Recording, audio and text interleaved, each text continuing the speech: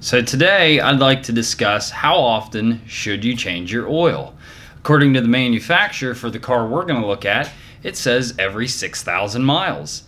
That seems a little high to me, but not quite loud enough for us. We're going to go ahead and order some more parts.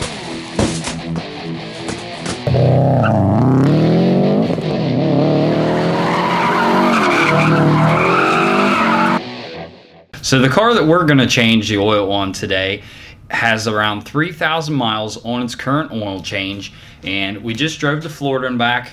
Tired. It's like 3 in the morning. We're in North Carolina. North Carolina. Oh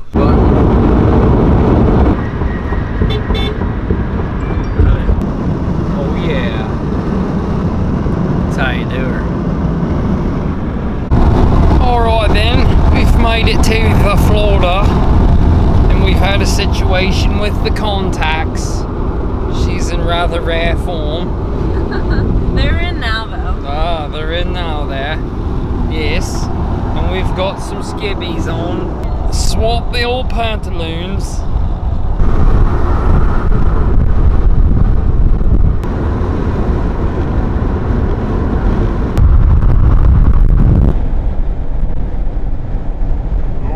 Did a little bit of driving while we were down there, came real close to 3,000 miles, so we're just under right now. Before we drove down there, I changed it, had about 1,700 on it, just because I knew we were going to be putting on some miles, and looked pretty good, but had a little haze to it. So now that we're at 3,000 on this change, I want to see how bad it is, even though the manufacturer suggests 6,000 miles. So we're going to go ahead and pull it in, see what it looks like.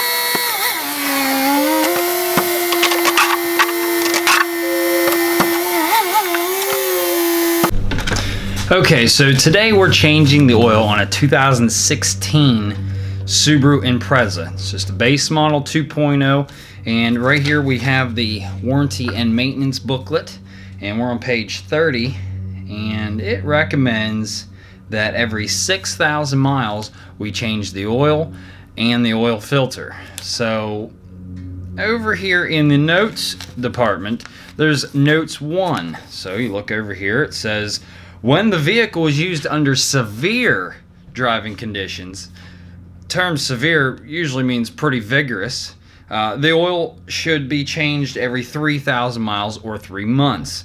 So there's a little dot there, and we check that over here, and it says examples of severe driving conditions: short distance driving repeatedly, driving on rough or muddy roads, driving in dusty conditions, driving in extremely cold weather, driving in areas where road salt and other corrosives are used, which would be the same as snow and icy areas, just like we live in Pennsylvania, living in coastal areas where the salt from the ocean comes in.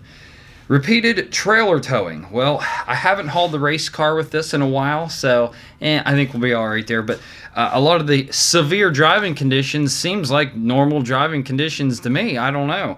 But we just drove down the highway. We put on, I don't know, about 2,800 miles, something like that. So I don't think that that's too severe. We were talking about 2,500 the whole time, and I didn't hit the gas excessively or anything like that, so I don't know. I feel like severe, not so much, but according to this, your everyday driving is severe driving. So we're going to go ahead and change it and see what happens.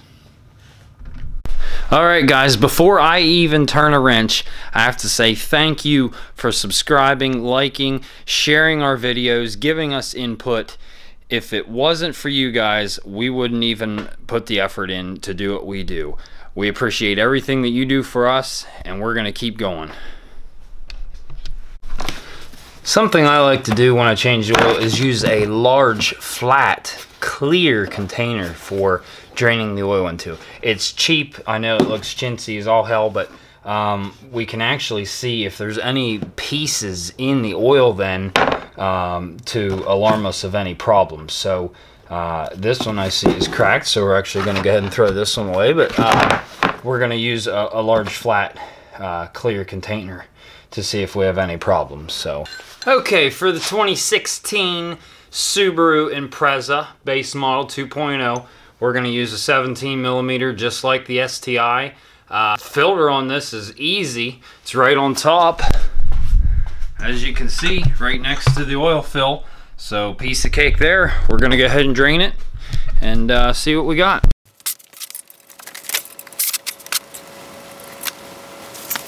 Now, as you can see, that's pretty dark.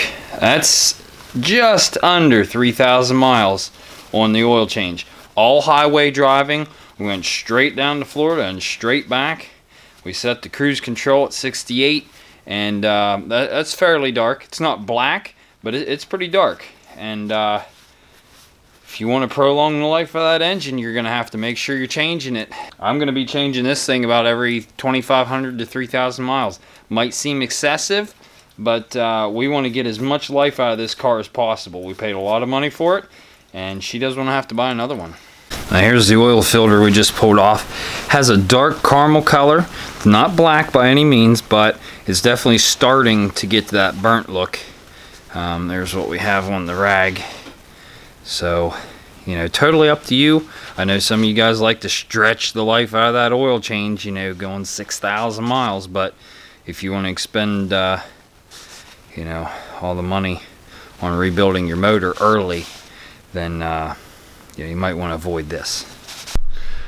All right, as you can see, guys, the oil, when it's spread out and filled up, looks black. I mean, it definitely looks black. I mean, there's no doubt about it. It's very dark brown, but it looks black, and all that just means burnt oil. So we barely have 3,000 miles. It's actually just under 3,000 miles, and this is what we got. So I'm glad we changed it when we did. This goes to show you really shouldn't wait too long to change your oil filter and oil. I've seen guys that say, oh, you should go 30,000 miles.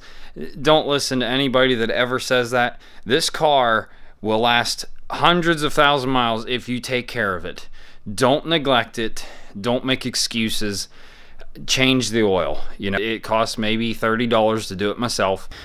Okay, so getting this thing back together, we're using a pH 7317 and 5 quarts of 0 W20. You know, we prefer a certain brand. We're going to go ahead and use that, but you guys use what you want to. It's full synthetic, and that's about all you need for the job. 5 quarts and a filter. Take number 2.